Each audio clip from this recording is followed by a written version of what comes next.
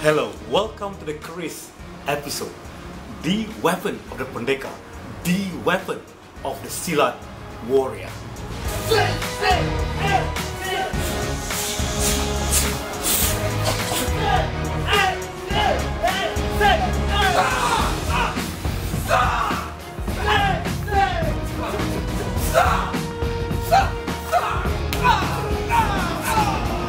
Keris is one of the oldest Malay weapon. It evolved since the 1st century from a knife, from pisau belati, so from a household tool to become the weapon of destruction. Its combative methods evolved from the 1st century Kedah Empire to the 7th century Sriwijaya and the 11th century Majapahit, and last but not least, the 15th century Malacca Empire. Keris originated from the Malay world, Nusantara. No, it is not from India, not from China. It is uniquely Malay. There are two types of Keris. The lock, which is the curved one, and the anak alang, which is the straight one. There are several theories to the shape of the Keris. One is the stingray's tail. When a stingray is moving, you can see the lock, the curves, just as the stingray moves. When the stingray is still, the tail is straight, and that's when we get a straight Keris. It is also believed that the first Keris is made out of poisonous stingray barb. Another theory claims that it takes the shape of a swimming sea dragon. Whatever the theories are, the Keris is a sophisticated weapon. It's 5 weapons in one. Alright, let's talk about the anatomy of the Keris. Now, first is the blade, the blade.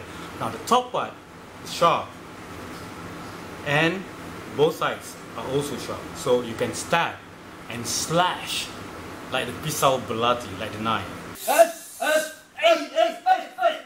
Alright, the second half of the blade is thicker and also sharp. So you can cut or hack like the sword or the parang or the machete. Alright. Now, this is very unique. This is called the aring.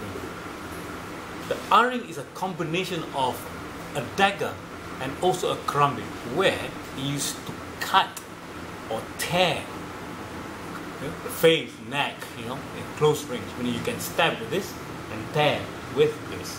Now, here's another one. Yep. It is called belalai gajah, or correct translation is elephant trunk. Elephant trunk.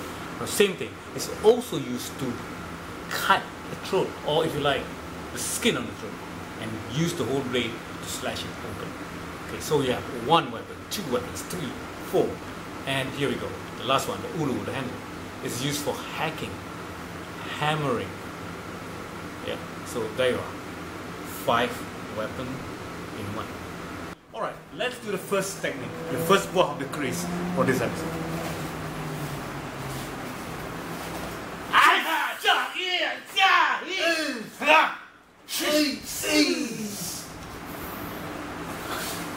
Let's do slowly then. Very, very slowly.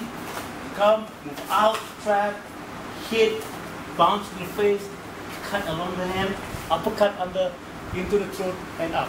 Move in close, turn around feet, slash, stab. Right? One more time, very slowly. Come to me, side, catch, hit, into the throat, cut along, pull, uppercut into the throat, trap the head, cut across, put it into the stomach, and cut. Right, let's move on to the next technique, buah number 2. Right, for today, we'll have Jaya here with a parang. Alright?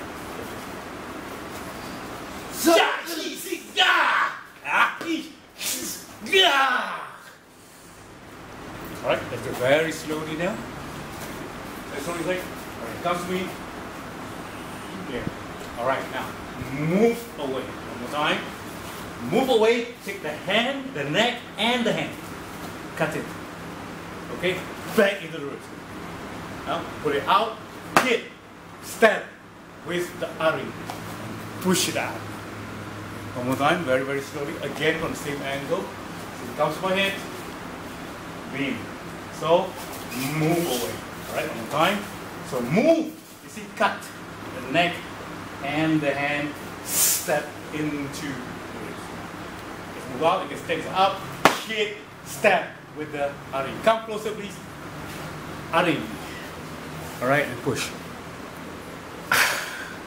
Alright, here's from another angle. Yeah, we do it very slowly. Come closer to me. One side, slow down. Move. Come closer to me. I cut the neck and the hand and I step into the body. Okay? Now, when I flick this out, I flick it up, I hit.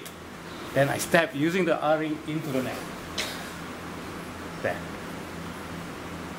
Yep. Then I just cut through. Alright, I hope you enjoyed the Keris episode. Now don't forget to subscribe to the HARIMAU BERANTAI TV. I see you at the seminar.